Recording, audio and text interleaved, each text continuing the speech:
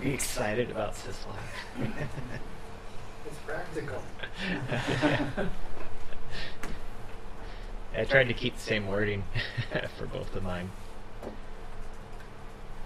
So I'm Ken Eshelby. I work for the OpenNMS group. If you weren't in the other session or presentation I gave earlier, this presentation is on Syslog and how you can actually use it, or a method to use it without being overwhelmed, but also getting the most out of the variety of messages that are available. So a little bit about myself. I like to do things that aren't necessarily related to IT. Variety of things. Exploring. The U.S. is one of them, and the world now. So I've worked for about 20 years in public service for IT related things, mostly as a network engineer for the state of Oregon government. Oregon is on the west coast of the U.S., just above California, if you don't know where it is. This is Utah, so this is not Oregon. Oregon, more trees, ocean, some desert, mountains, volcanoes. So I worked in a NOC for maybe 10 years, and then the government built a data center, a medium-sized kind of data center, and then at that point, around, I don't know, 2006, let's say, I started working with OpenNMS and implementing it for mostly network equipment, but we had some other servers and other, power-related kinds of things that we also worked with.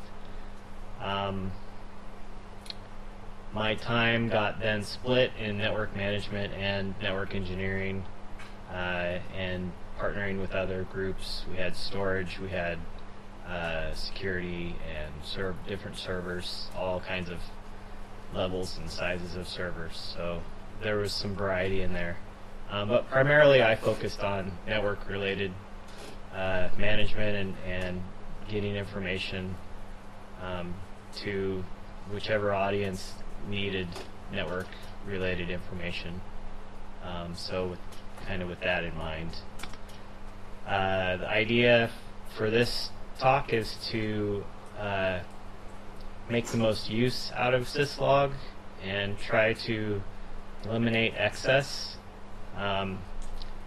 Network management is very hard because every situation seems to be unique, and you need to decide what is important to you and what kinds of information you want out of the system. So that takes some work, and it takes continual work to achieve that. This isn't a thing that you, especially with Syslog, this isn't something that you configure and leave alone. You have to continue to revisit.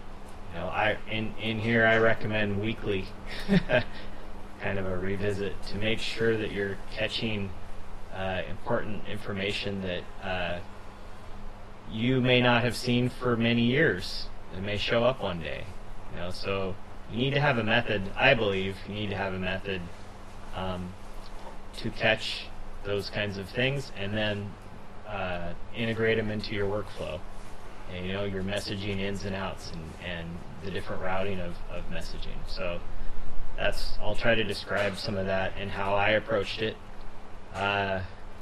There are worse approaches and there are better approaches to what I'm showing here. So just focus on what I'm trying to achieve with this process.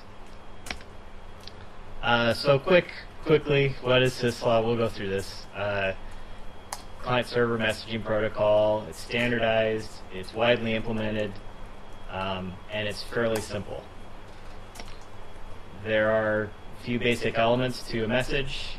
There are the 5 basic. There are more, but these are the 5 major elements that make up a Syslog message. This could be the most critical part of the message, is the time. Because when things fire off, and when you have a lot of syslog messages, you must have reliable time, or else any kind of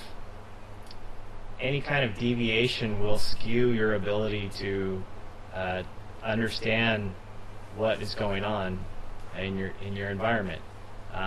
If your time is off on one or many devices and they are part of a larger event, when you look at your messages and the timing of the messages, you won't know the order and you won't understand cause and effect very easily. So it becomes very confusing, when you start working with, let's say, more than 3 or 4 devices, up to 100 devices that have an event that occurs through them. So time is very important.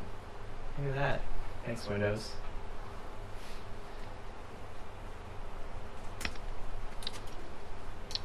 I'm not sure that I have a slide for this, but also, well, I kind of do. I'll talk about it in a minute. Facilities are not rigidly assigned. They are required, and there needs to, basically they're represented as a number in the syslog message. And this is good because, well, vendors don't always follow standard convention, as you might well know with traps and being able to compile traps and so, right? So there's various interesting interpretations of how things should work by many vendors. Facilities are number, 0 through 23, I think, something like that. And you can make use of that variety for your purposes. So, for example, by default, Cisco uses a facility called Local 7 for its routers and switches, and historically it used Local 4 for its ASA firewall type devices. So right there you have, and these are default configurations, right there you have possibility to contain and identify messages by a facility type. It's just a filter opportunity. So you can take that idea and apply it yourself. You don't have to go by defaults. Here are the standard severities. These are loose. These are fairly well mimicked in OpenNMS. Not necessarily, but it's a similar kind of structure. We are mostly concerned with, in a network management system, we're mostly concerned with level 0 through 6. Debug is meant to be used with a repository for heavy-duty storage and investigation, like a Logstash Elasticsearch kind of setup that's meant to deal with volume. OpenNMS is not necessarily a volume oriented system. It is in the sense of how many things you can do, but it's not meant to be a performant repository for lots of events or data in its database. It's not the intention. People do it, and it can be done. So why should you care about Syslog? This I found quite interesting. And Clayton Dukes is a engineer that I think works for Cisco now. And this was a quote from one of his presentations at Networkers. So you have 90 traps defined for iOS 12.2 and 6,000 syslog event messages. It gives you an idea of how much more information is available in the form of syslog than in traps. And the fact that trap messages are duplicated in syslog, as far as I've found so far. There are probably exceptions to this. So you can get much more out of processing and routing and delivering syslog messages than you can potentially with traps. It's quite a large benefit, and I used it greatly at the job that I had previous to this. I did a quick verification of this with the Junos message definition, I guess is what I would call it. And so I looked at defined traps in OpenNMS and counted up to 199 and only looked at messages starting with A, and it's tedious, but counted them and came up with 197. So right there, it's pretty much verification of what Clayton stated. So it's pretty amazing. I find this to be a pretty amazing fact that you have this much more detail. So to me, I want as much information and data available as possible, but in stating that, I also have to have approaches to using that information in effective ways. So to me, traps and syslog messages are equally valuable. You just need to work with both, and it increases your workload. Syslog will definitely increase your headaches and your time invested and things like that. It's very costly from a time perspective, but it's also very valuable, and it can save you time when you have an issue, because it will highlight specific issues much better than other forms of detailing issues in your environments. That's what I found. This is a run through of all this Junos, just the message types, not the detail of, there could be 2 messages for each heading, or there could be 30. So this is just an idea of the scale that's involved, and I didn't work with Junos, so I don't have much understanding of what systems these indicate, but some of you might be more familiar with them.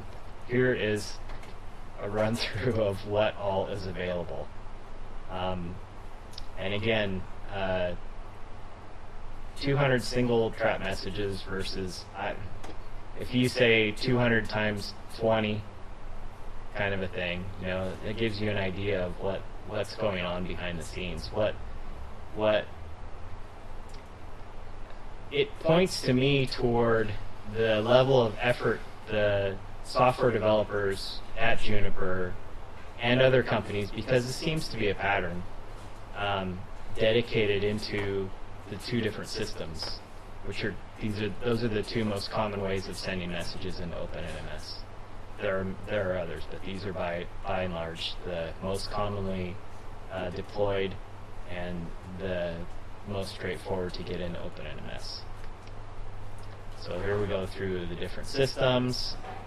Some of them will be mirrored, like there are some, I believe, MIB. There's a MIB 2D thing, so it's SNMP related. I think there was some SNMP related. So this is generally where trap mirrors or copies of trap messages would be found. Link up, link down, I think, are in here,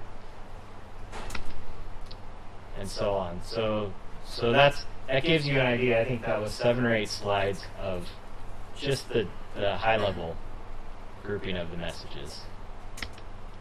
Here's an example of one. So you can see as I expand the tree,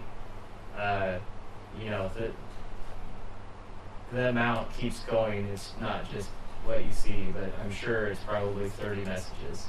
And there's a description of each one. Juniper has this documented fairly well, or really well, actually.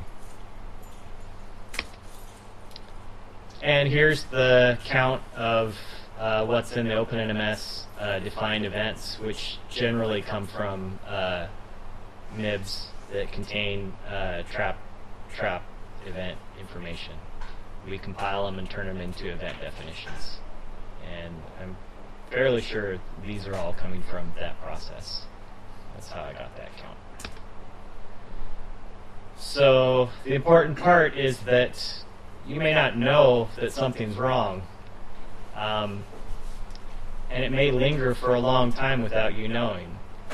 And the idea is to jump on this and know about these things before they actually hit you and cause an issue, because in various industries, outages have different costs. In banking, it's much greater than it is for maybe education type of area. So knowing these details at this small, low-level, granular level is pretty important. You know, in the service-providing environment, these would be important to me. Important piece of your management system to work with and get elevated informationally to your technicians and engineers. The two criteria I use, number one is probably the most important. Do I care about the message? Is it something that I can address, or is it meta information that just surrounds the environment? And has the event occurred before? Is it repeating? How frequently is it repeating? You know, what are the parameters around the context for the message itself? Somewhere in this is a decision of what to do with each of these types of messages. So these are maybe a couple of good questions to have in your mind when you are deciding what to do with this floodgate of messages coming into your system. And it's different for every environment, as far as I've seen. So let's address what to do about all these messages and come up with an approach that's maybe sustainable and straightforward to work with. So here's the process roughly. Your devices need to be configured to send messages to your NMS appropriately, regularly, consistently. You need to do something with those messages. You need to come up with a way to classify them so that your NMS can then deal with them. Then you need to send them to OpenNMS, and then you need to work with them like any other event. So there's a rough list that I'll go into in more detail about. So in the Cisco world, these are the kinds of configurations that you would do to be specific. For example, we used, for a lot of our routers and switches, we used the local 5 facility instead of the default local 7. I set up our VoIP equipment to use local 4. I used local 6. I kept local 4 for our security-related devices. That immediately lets you segregate incoming messages to your Syslog collector into different log files, just for, say, historical purposes, to have just plain log files that you can grep through and search for different issues that go on. The other piece of, and by the way, jump in with questions. Don't be afraid to interrupt, because this might go fast and it gets deep, I think. It's all repeated, but it's a lot of details for each step. You want to have time-related information in a regular way to display time. That lets you parse the messages better, quickly, more efficiently. You don't have to have a lot of exceptions. You want the messages for a device to come from the same interface if possible. This is kind of where DNS and naming comes in. You ideally want to have really good working DNS. There's many factors in an environment that play into how well or how troublesome this whole process can be. You need to have you have to work in a lot of different areas with a lot of different administrators or engineers to make all this come together. But when it comes together, it's a really good thing because it lets you fix things or identify things much more quickly. Again, you really only want to send informational level logs and above. This says logging trap informational. This is just the convention Cisco uses to classify what level of messages, traps, or logging to log. And you can set up, I think you can set up multiple kinds in a device so that you can do debug messages locally to the device, and you can have a separate level that you send off to your syslog receiver. And of course your NTP server. Very important. Servers. It's very important to have working time synchronization in your network. Very important. So I was looking for a way to do this initially, just to understand better the load of messages that were coming in and correlate and get them separated into different areas of interest. So there's, if you go to the URL, campin.net, he talks about stealing new log check. He found log check. He modified it and named it new log check. So that's what what I ended up with is probably new log check, because I've modified it further to fit my environment.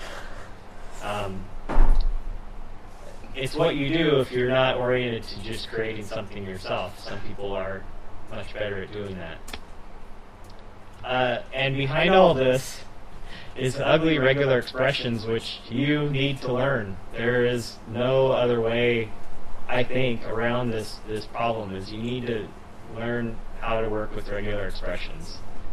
Pattern matching and parsing, that's life. There are tools to help ease it, but you still have to understand how they work. I opened an enhancement bug with OpenNMS to make a included regex evaluator part of the tool.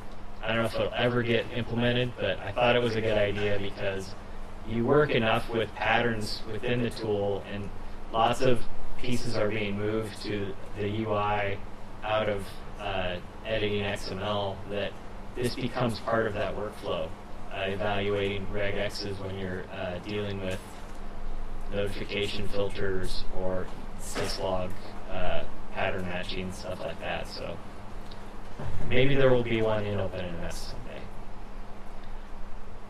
One noticeable difference I found between traps and syslog are that syslog requires fairly specific parsing to be successful at it. Traps not so much, because you're doing the troublesome work in the compiling of the trap. So the understanding of what the trap is a function of the structure of MIBs. So a lot of that, and you can still run into trouble because vendors have different ideas of how a MIB should be formatted.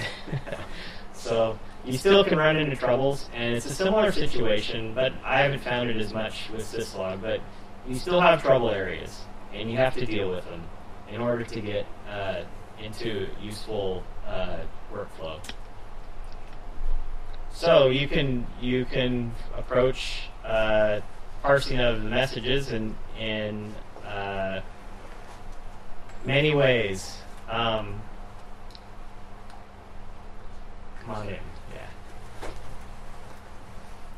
I have one question. The OpenNMS, probably it was in the next slide. The OpenNMS will send a syslog message with date, time, severity, thing like that. OpenNMS partially this message, or if we don't parse anything, we will get a message with date, time, and things like that. So yeah, that's why we need to parse, just to take out, eliminate things you don't want, and to capture pieces that you do want to then be used as parameters throughout the system. And if I don't have an NTP server, it's not such complicated to have one, but if the date is mass, could OpenNMS think about the date and time when he receives the syslog messages and just put it in that order? Is doing this, or? Date and time turn into an event. You could. It would be a separate function. I think it would be external to OpenNMS because when an event is received, it gets a timestamp from the OpenNMS system, and that's kind of the timestamp that's worked with. So I don't care what timestamp I get from the equipment, from the server that I'm monitoring, because it always gets a timestamp there. It will be ordered by timestamp.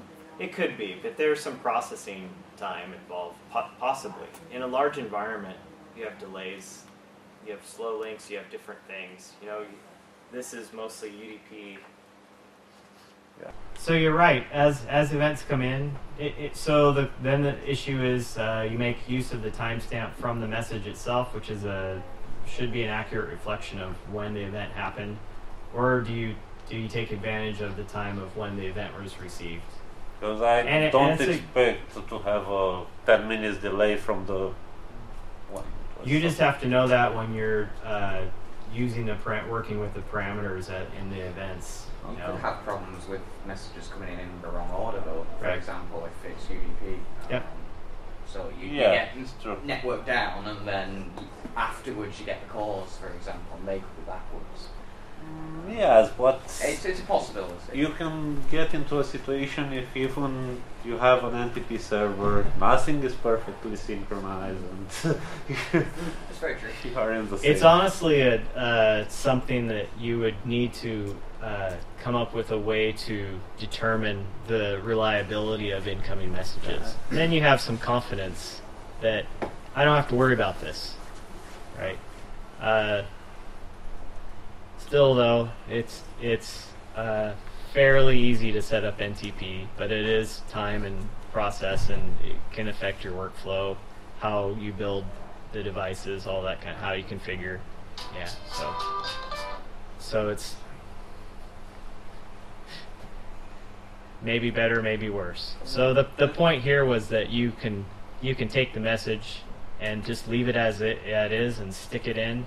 And OpenNMS will recognize your severity based on the default, based upon the format of the message. It can recognize the facility, and it can generate generic events for these incoming. However, if you want to make custom events for different types of messages and turn them into alarms so that they can be deduplicated and up-down paired with each other, then you need to parse more so that you can create keys for that. Basically, you can create a keyword to use in the parsing of the syslog message within OpenNMS to identify it as a custom event, and then work with it.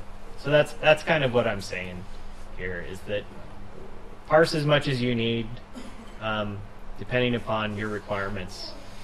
But you have every option to do what you want. There's advantages and disadvantages.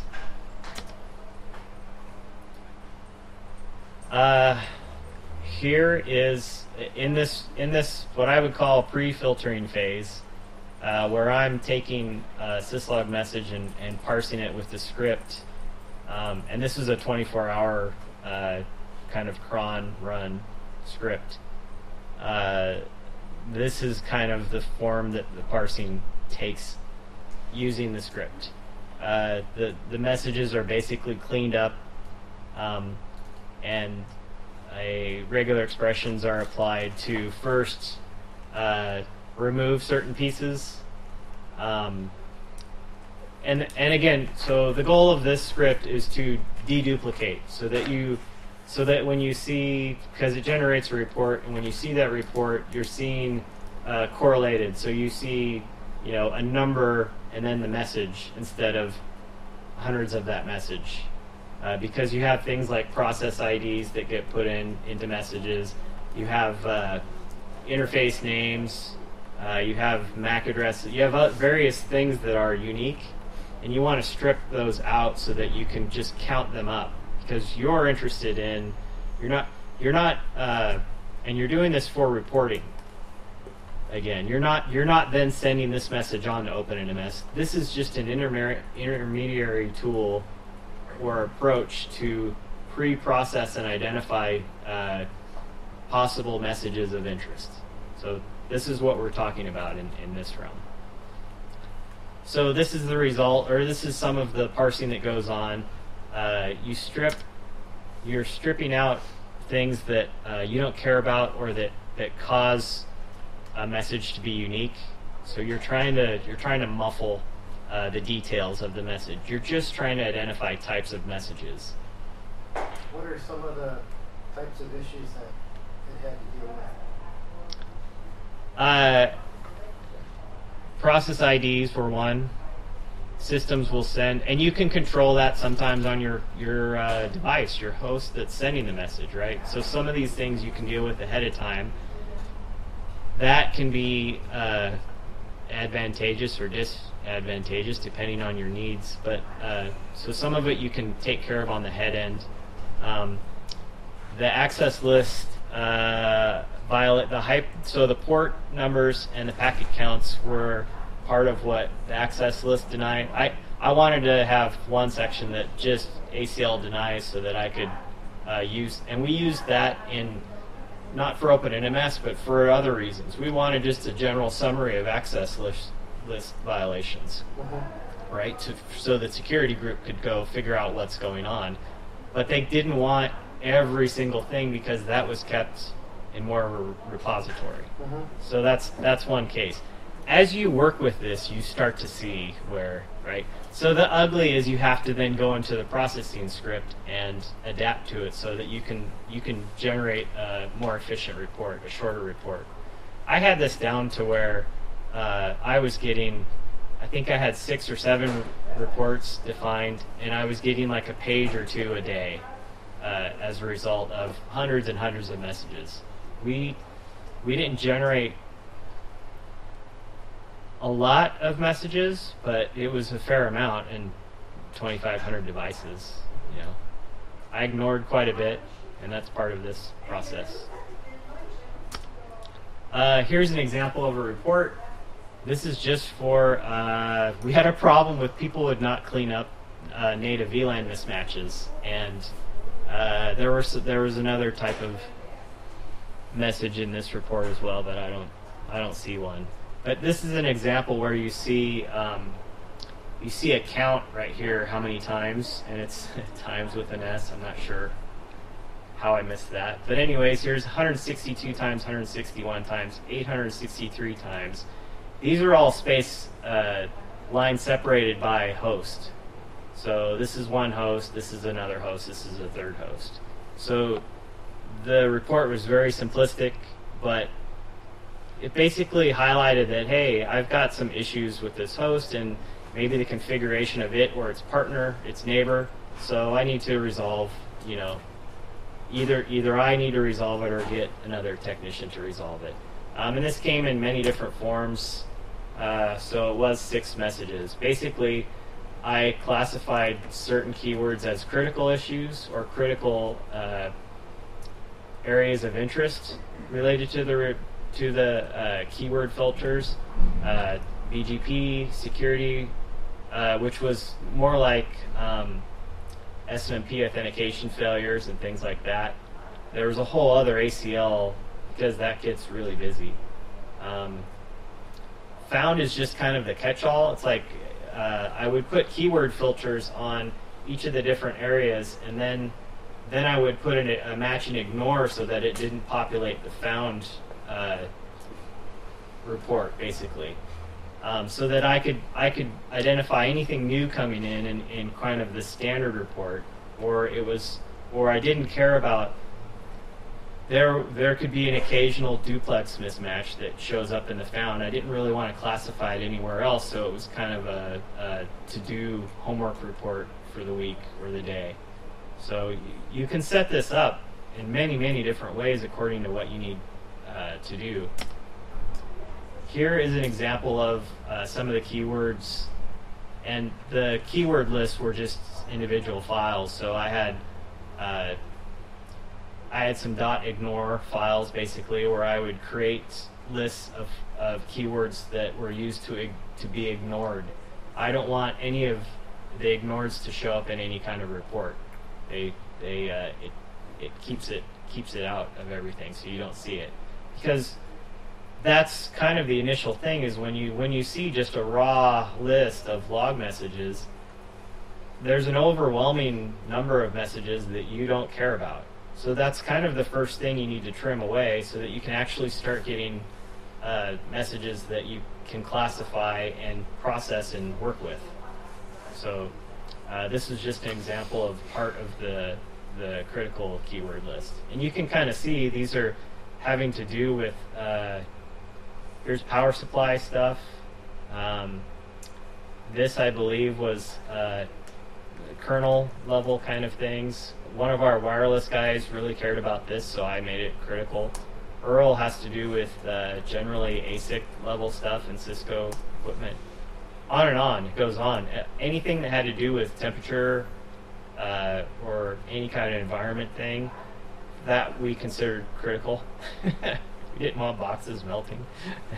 So that's the approach I took. And so what you do, with that, with your middle piece, is that I take the keywords generated and I created filters in Syslog NG, which is what I used. It had a decent filter matching mechanism, and it seemed to. All of this ran on the same server. Later I migrated to another server, but that was more organizational than performance detriment. So this seemed to be fairly lightweight, because you end up not dealing with a lot of messages per second, kind of a thing. So I made a keyword filter. I gave that filter a source, which is the OpenNMS server, and I sent the message along to the OpenNMS server.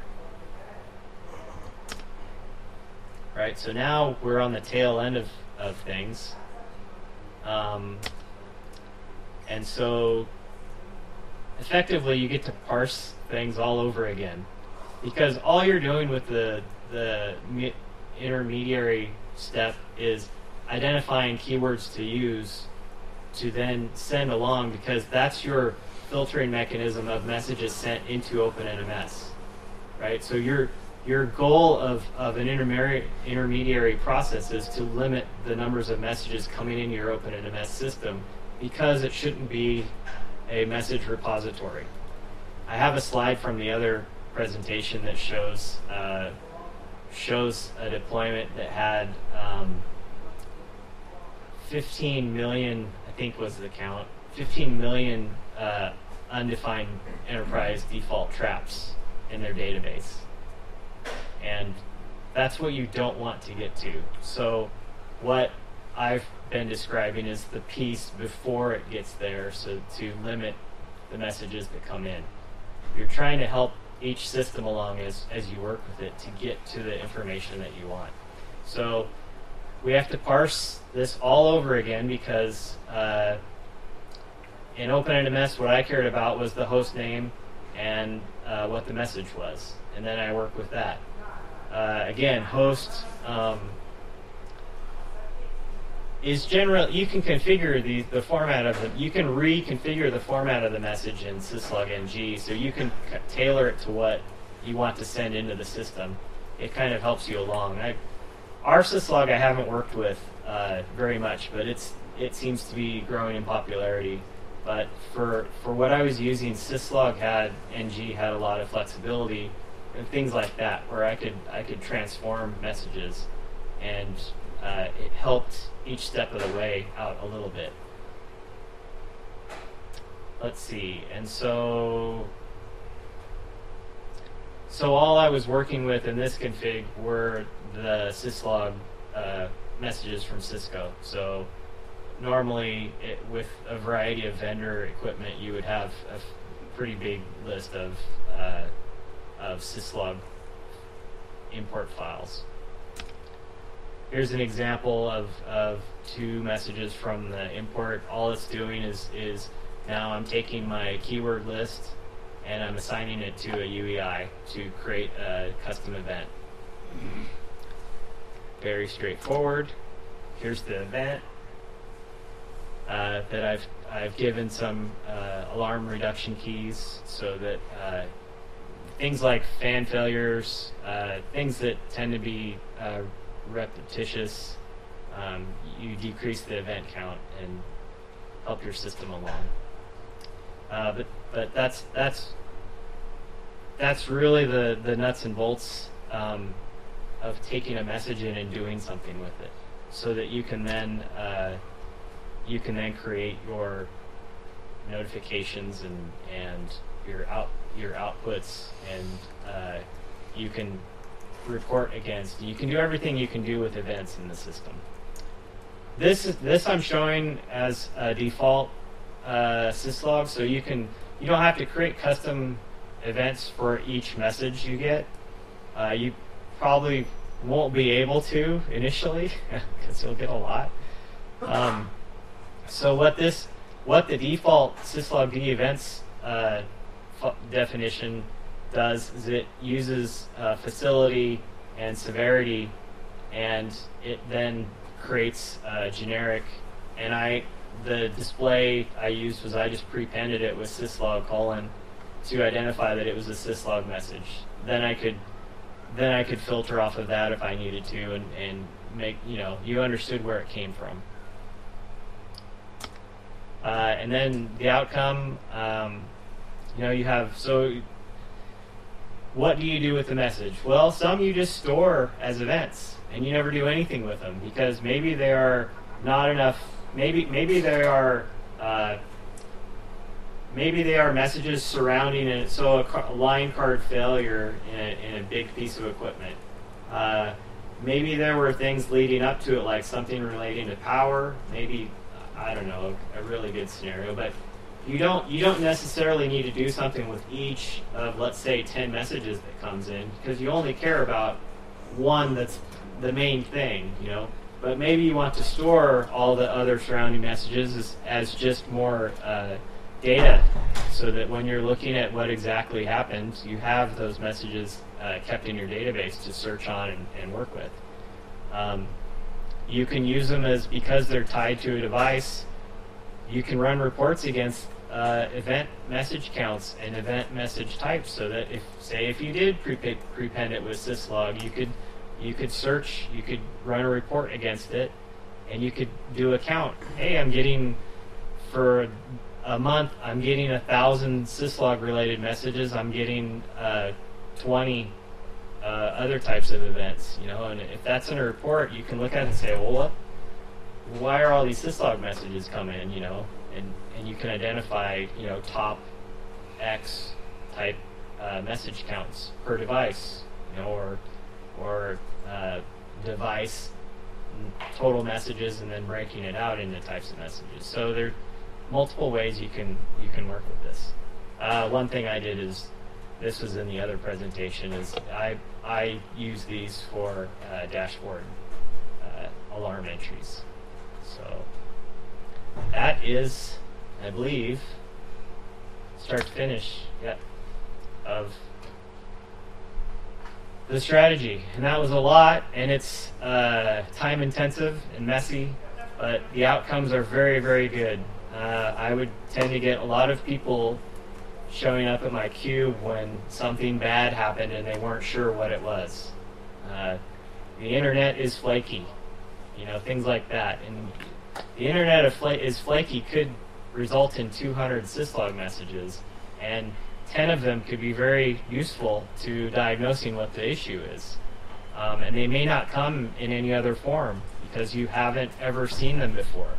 So this is really the power, is the amount and variety of possibilities that come in through syslog.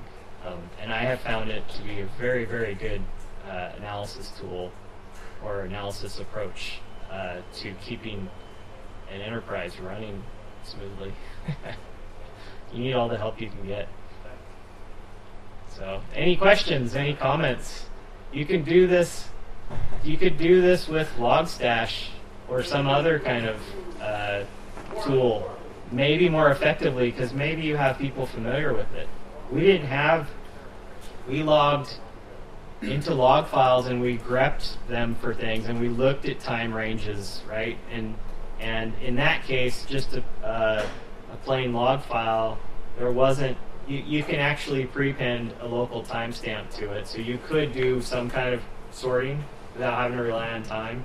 So there are ways you could do it that way, but for the first 2 years of the data center being built, we didn't have really time to come up with an approach to effectively deal with all the systems. We knew we liked them and we used them because we'd use them as a regular course of use with the devices, because you'd look locally on devices for things when something went wrong, and you knew that a router breaks or a switches in a bad way, and sometimes the person at the remote office, if it's a remote office situation, they reboot the device and you lose your logging in the device. So we knew we wanted a log file locally to search through and look for issues, but we didn't go much beyond that, and that takes time to look at thousands of messages to find something that could be interesting to you, mixed in with many other messages that are mundane or really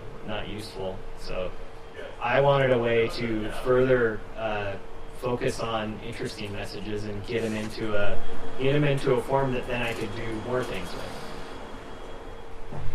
with. 45 minutes. So any questions or comments? I think the idea is straightforward. The implementation is very painful. Parsing I can is... back you up on the volume end of it, because I have a system at work which is aggregating the NX and MTA logs using Exim onto one host, and it's between 5 and 10 million lines a day. Yep. And I'm in the process at the moment of breaking those out into MySQL tables in real time, Yep. so I can build a dashboard on top of it for our service desk. Yep. And once I got my head around the differences in the regex implementation, it was just a matter of repeating the lines and then restarting it, testing it, truncating the table, let it fill up, move on to the next one. Then some new exception, some new version of something comes in that changes things a little bit. You have to I'd adjust. set up my incoming mail logs didn't have the PID logged in them, but the outgoing ones did, so that threw it all into a bit of a stick. So I had to rationalise that. But yeah, it's worth taking the time to do. It is. There are many ways to trip you up along the way of doing this, and it gets frustrating. But I can say with confidence that it is definitely worth all of the effort, because in an environment that's not small, you need to be able to identify details when things happen. And when you're dealing with the volume of messages, you need a way to pull out the unique or the interesting things and classify them in some way. So it pays. Can by default assign a special severity, like Syslog severity, to those kind of messages? I'm thinking, okay, we have too much information from Syslog. They're already in there. I mean, there are events in the default configuration of OpenNMS for every level and every severity for all facilities and severities. So do the severities come through as an additional parameter into the Syslog config essentially? It's part of the message. They get mapped to the severity and as part of the event. Right. Okay. So is it all trumped together in the message? So I have to split the message out to get the severity, or do I get a severity as a separate? So if you have an informational Syslog message, it would show up as a normal level message inside OpenNMS. It came in as an emergency. It would show up as an emergency level. Okay. See, this gives part of the message itself has it built in. So that. Oh yeah. I'm very much how Syslog NG works. It's just more how it presents itself within OpenNMS. If that's okay. Yeah. You have some configurability and you can do custom things. Like for example, I also use I take notifications, especially I would take, and not wanting to send emails for a notification, but do something with them. Turn them into a log.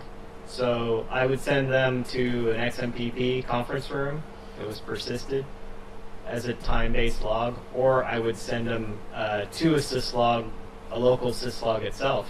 And I could call it whatever, I could give it a severity of whatever I wanted to. It was just another destination path. So I could make up multiple, one for each severity level, send it, have it come out of OpenNMS as a syslog message, and then work with it some other way.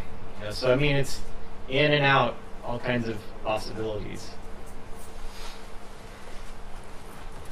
So probably past time to move on if you needed to go to the other room.